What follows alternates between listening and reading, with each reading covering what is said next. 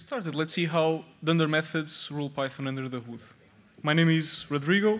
That's my face. This is also my face, so you can find me online.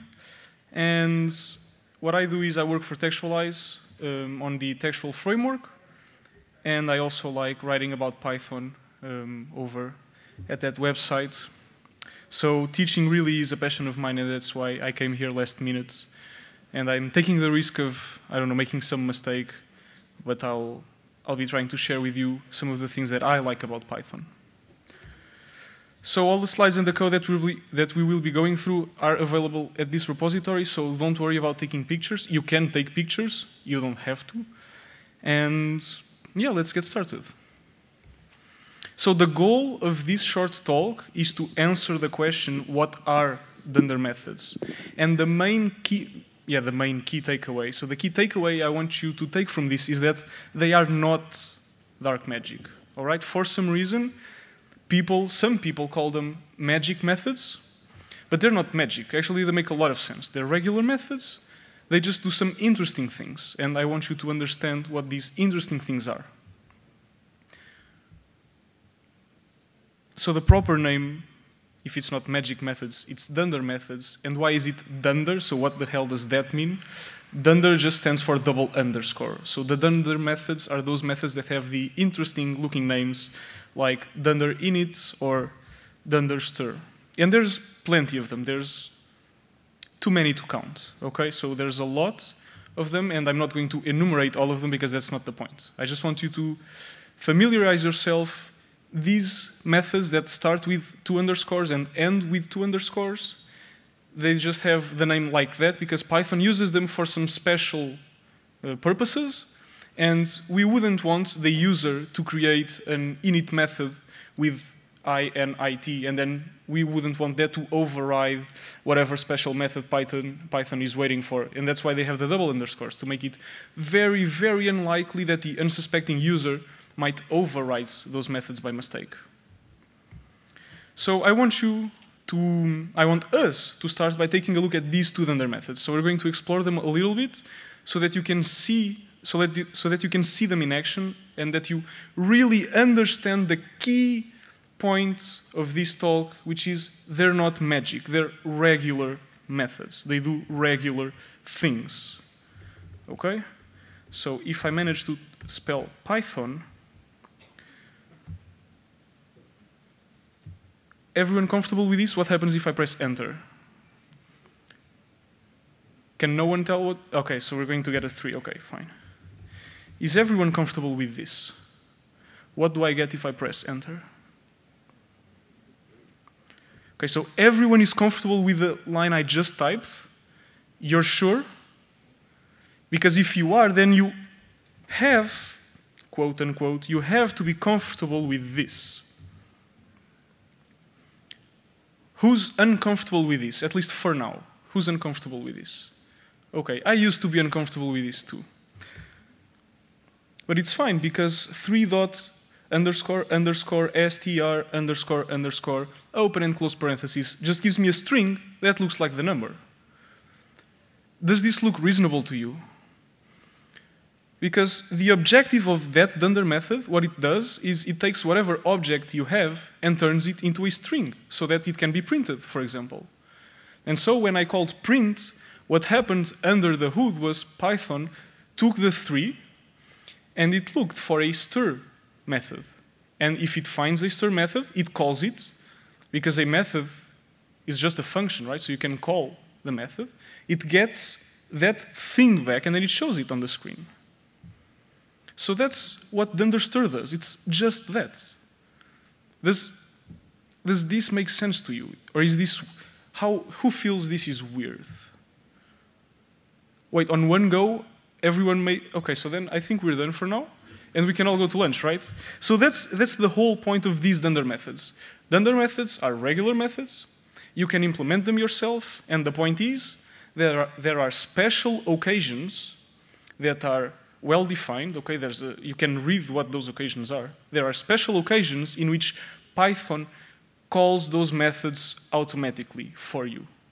Because maybe easier if I look at here. Yeah, so in this line, I did not call stir automatically, but Python did, all right? So that's the thing that you have to bear in mind. There are going to be situations in which Python will call those dunder methods for you. And that's why people call them magic, because you don't call them explicitly, Python does. But there are well-defined rules, so they're not magic, it's just the way it works. Let's take a look at another example. I have a list here, right? So what do I get if I do my list dunder stir? Who can guess what's going to show up on the screen?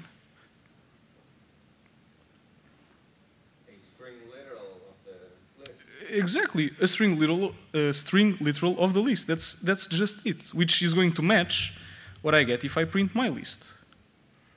Right? That's the only purpose of dunder stir. It looks funky.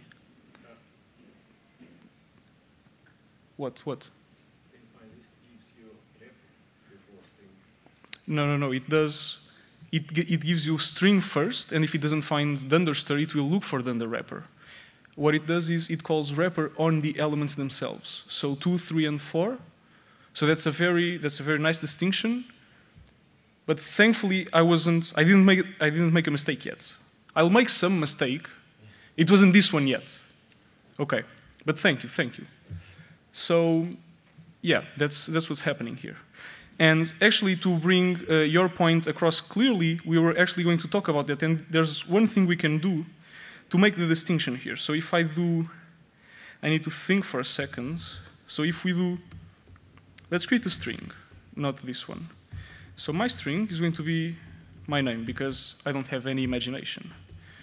Now if I do, let me think, if I do string of my string, and if I do wrapper of my string, can you see that they look different? Yes, I can move up. I'm sorry for that. Can you see that they look different? One is just the string with 7 characters, which composes my name, and the other is a string with 9 characters. It's a string with a string inside. So they are different. Do we agree that they look different? Awesome, because they do. Because if you don't agree with me, then there's nothing I can do for you. And these two built-ins are calling 2 different dunder methods. All right? Who can guess what dunder method is getting called by this function? We've seen it before. Dunder stir. All right, so then I know it's dangerous to generalize over one single example, but let's do it anyways. Who can guess what dunder method is getting called when this built-in is called? Dunder wrapper, exactly.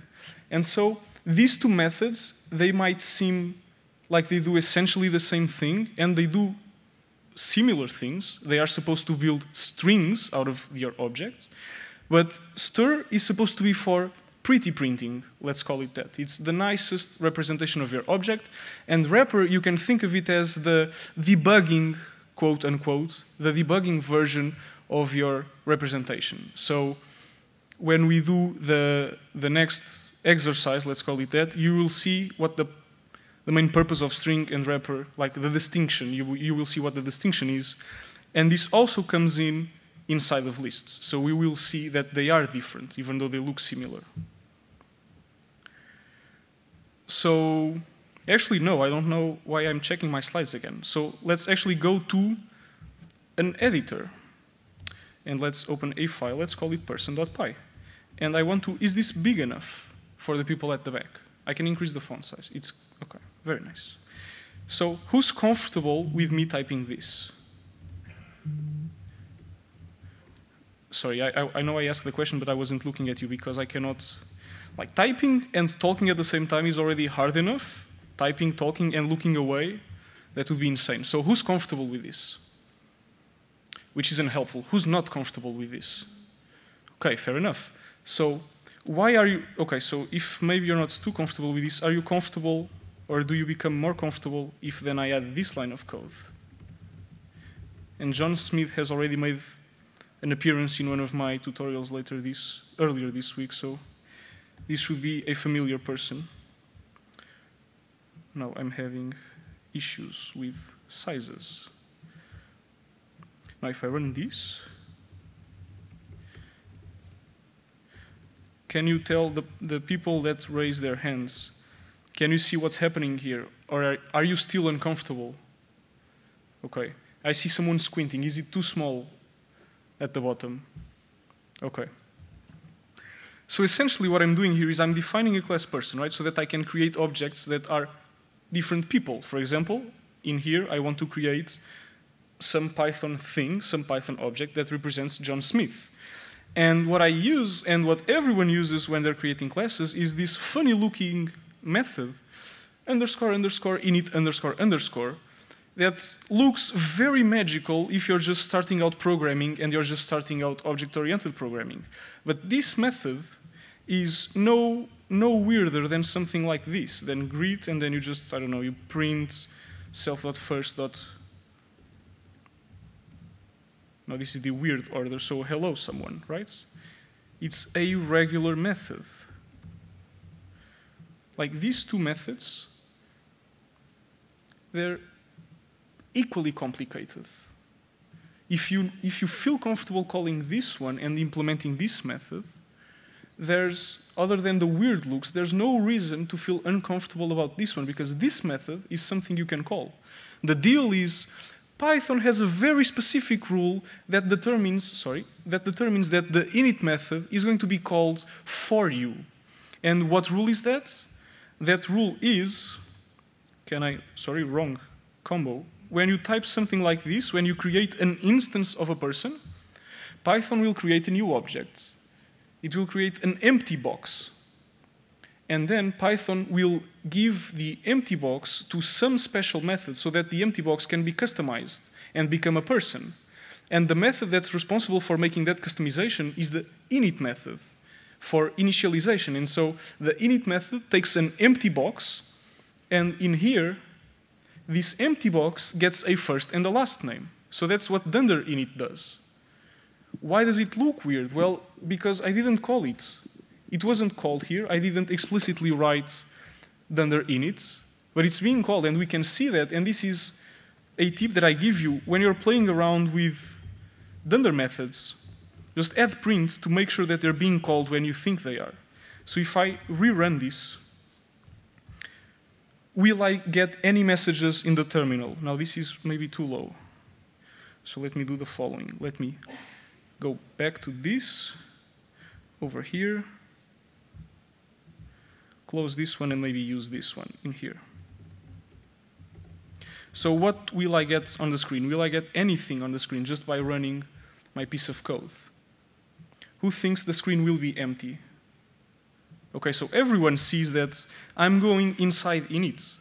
Again, Python called it for me. That's the whole point of dunder methods. All right? Am I repeating myself too much? Did you get your? Am I making my points across? I think that's how you use English, right? English is hard. Python is easy, English is hard. Okay, very nice. So then let's see why would I want to use dunder stir and dunder wrapper in this class. So right now, what will I get if I run this? If I print John, what do I get? An object. I get an object, I get trash. I get this thing right here. Yes, I get wrapper of this person. So what's happening here is I did not tell Python how to turn this class into a nice looking thing. And so Python falls back to some other thing. Let's leave it for another talk, or the reason why it gets there.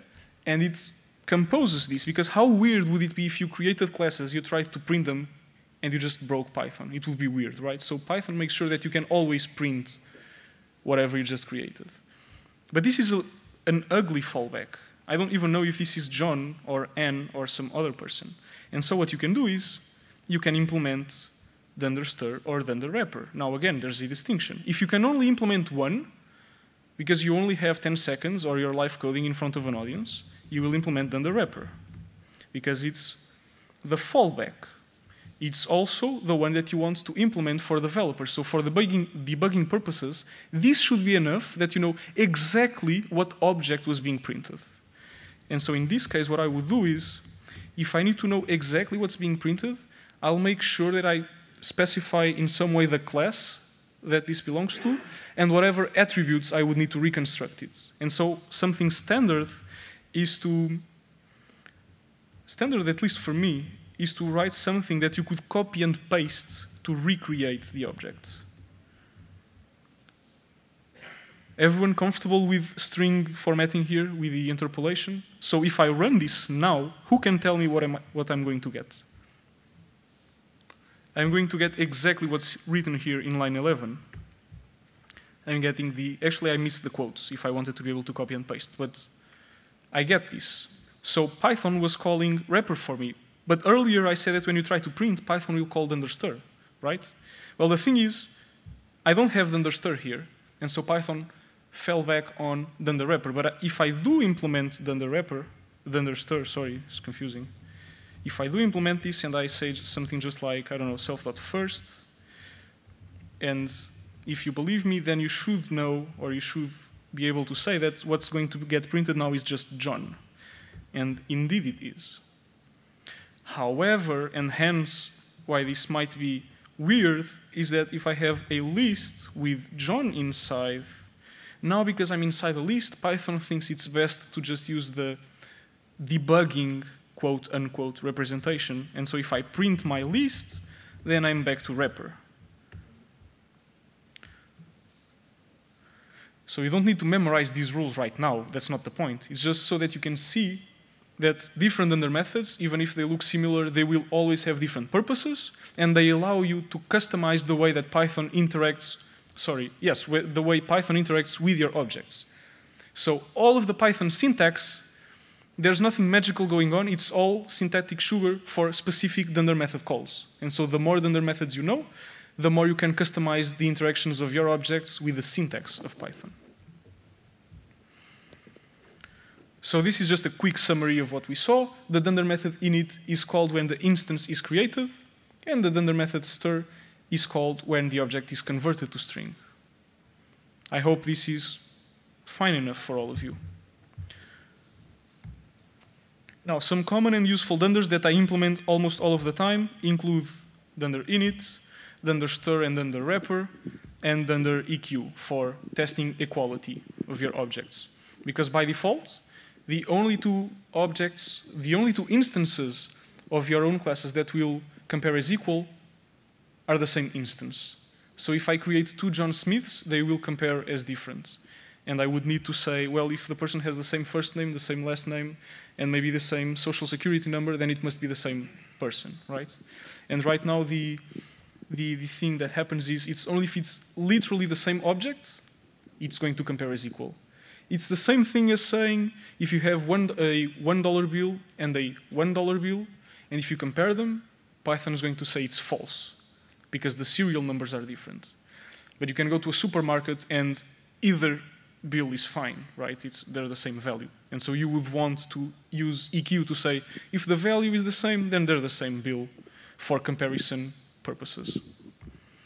So now let's take a look at another example, and that's how sequences interact with dunder methods.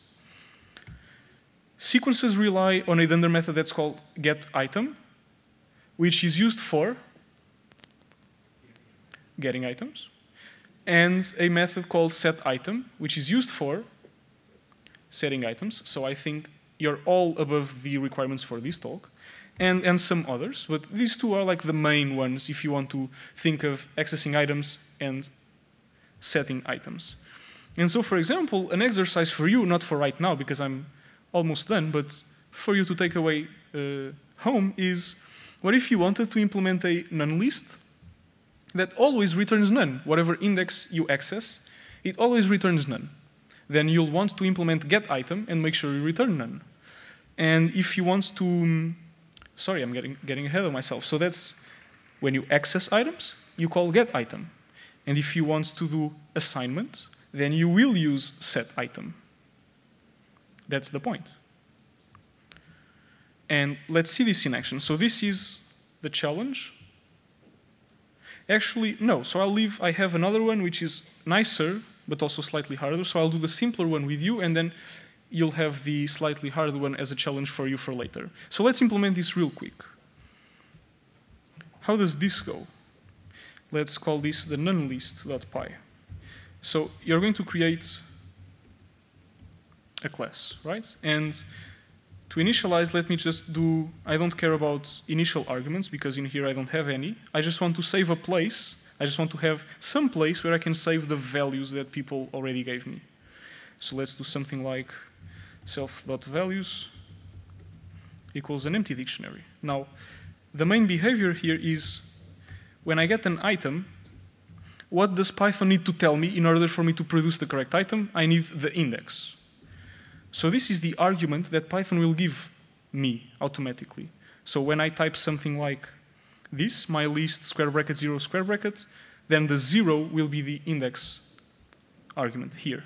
And so what I need to do is, I just check if the, actually I can do this, return self.values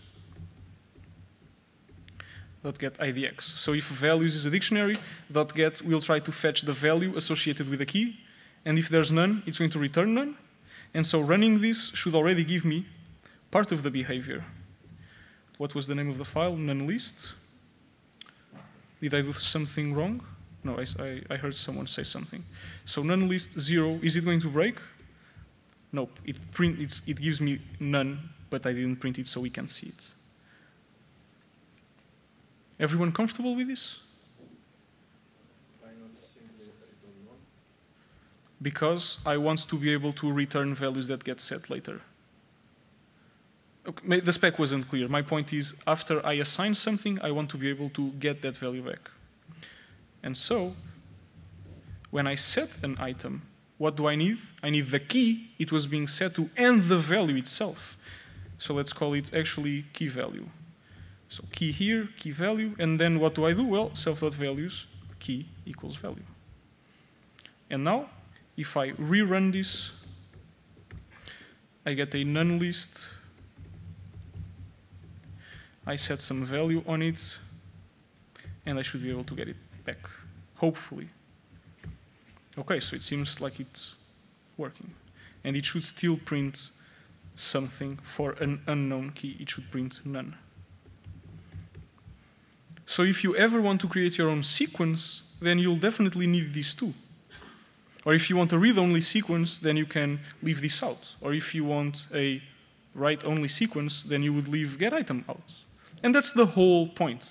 These are methods, you implement them, and Python does things with them. Now the challenge for you is then to write a, so the recursive Fibonacci, we all know that, so let's do something nicer. You're going to create like a generic recurrence relation. You use setItem to set the base cases, and then your getItem should use the base cases to figure out whatever items you ask for. So that's a challenge for you. Come find me if you want me to be clearer about the spec or if you have a possible solution. And there's dunders for everything, like I said. If you want to do membership testing with your objects, there's a dunder for that. There's a dunder, 2 of them for context managers. There's dunders to customize attribute access. There's dunders for everything. So if it's in the Python syntax, there's dunder methods for that.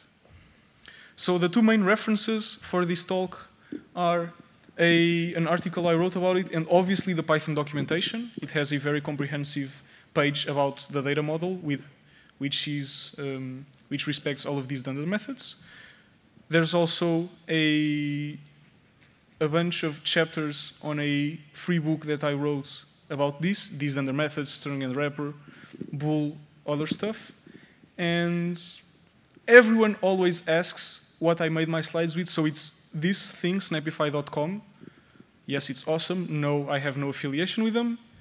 And I don't think we have much time for questions. I'll be around. Feel free to join me in my poster session right now and for the sprint in the weekend. Thank you.